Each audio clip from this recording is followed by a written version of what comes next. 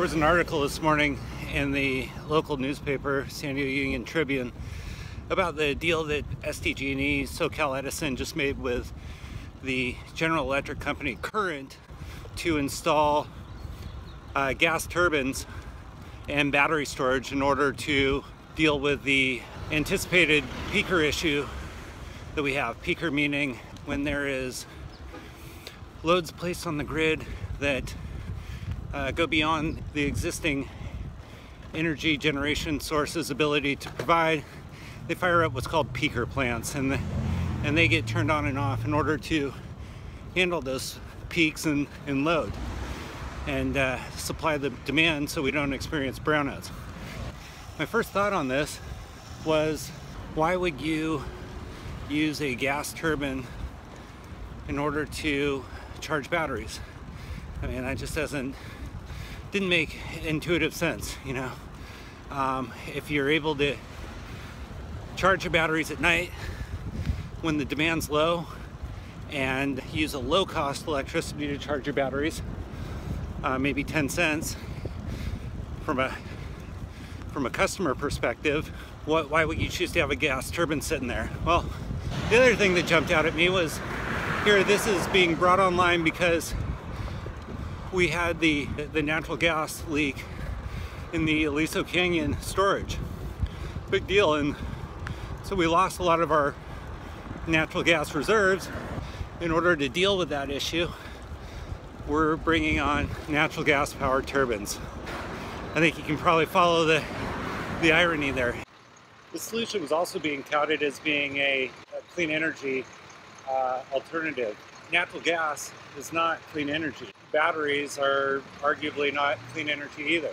So it raised a handful of questions about where we get the power from to charge these batteries. If really the goal is to use clean energy, then you want to get it from either sun, hydro, or wind. So I started thinking about whether you could realistically charge the batteries with these sources. And the answer is yes, you can. But the utility power that solar is generating is only being made when the sun's out. And that's when the peak energy demands are likely to happen.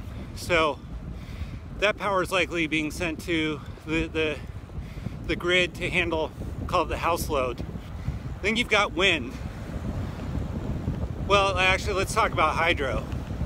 That's our cheapest form of power, but in order for it to be really cost effective, you need to be close to the area where the power is being generated.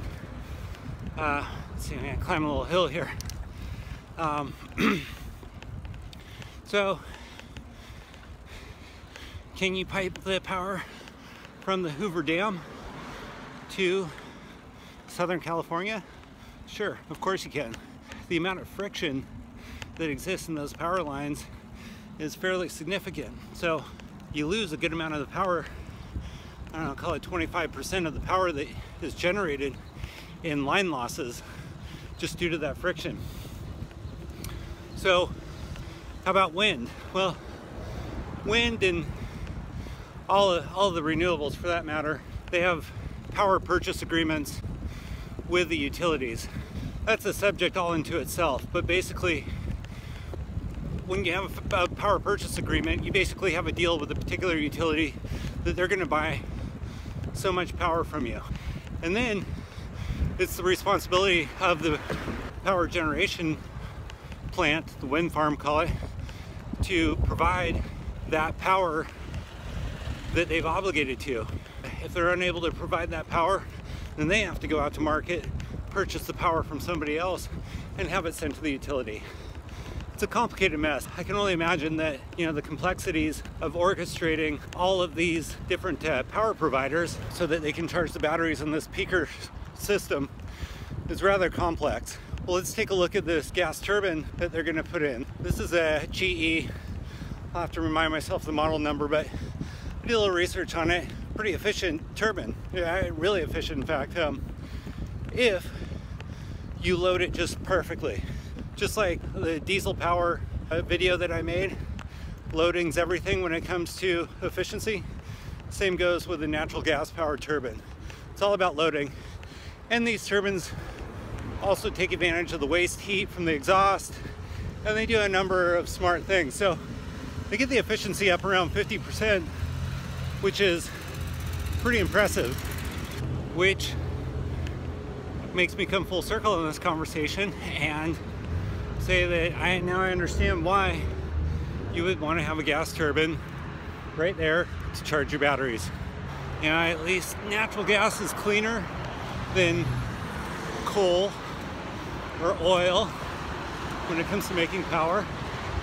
And when you can have your efficient turbine right next to the batteries you're charging, you don't have those line losses. Here I am, going over the 805 freeway on my way into the office right now. So this is going to be the first installation of its kind. The people involved, of course, all say that they've thoroughly vetted this technology and they think this is going to be a good solution.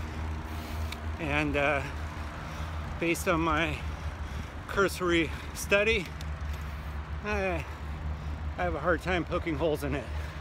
Now, of course, it would be nice if we got our power from renewables, pure renewables, not just natural gas.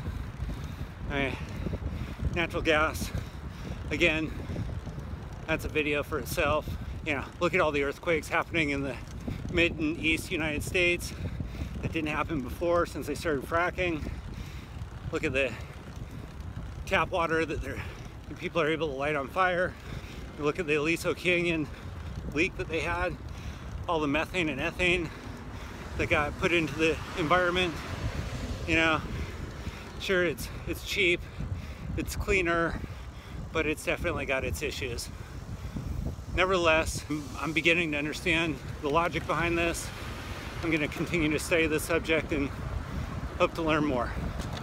All right, guys, have a good day, and we'll catch you in the next video. If you like what I'm doing here, go ahead and give us a like, subscribe. I'm going to keep on doing these videos. You know, we're in an energy revolution. There's a lot to talk about, and I'm going to keep talking. So, thanks a lot. If you got any suggestions, please leave them in the comments. I'll read every one of them. Take care.